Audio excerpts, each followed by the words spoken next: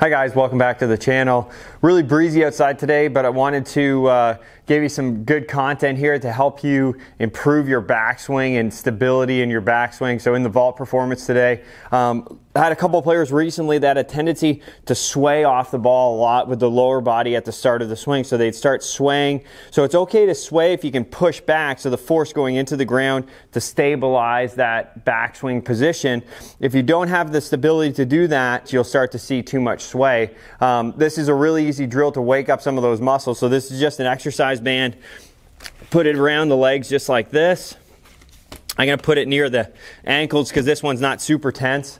So I have it around my legs. So what I'm doing here is I'm actually going to start with my feet close together, about 2 club heads apart. And then as I go back, I'm trying to create a bit of tension in the band and swing the club up so I can feel that tension. If I wanted to really emphasize this, so it'd be up to the top, and then I just slightly tap my left foot.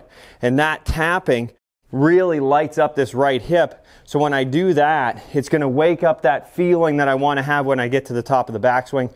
Obviously, there's lots of factors going into this, how my foot is, how my hip is, the pressure going into the ground. So all those things are factors in how stable you can be at the top.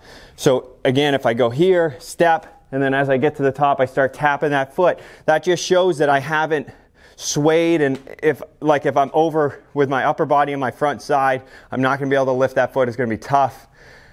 Doing that is going to really wake up that right hip and give you a really good sense of loading up in that backswing. So give that one a try, then you take the band off and you fire a couple or just do some practice swings with that same sense, and you'll start to feel those muscles around that hip helping you stabilize that backswing, taking away that sway and giving you some energy to use through the downswing and into transition.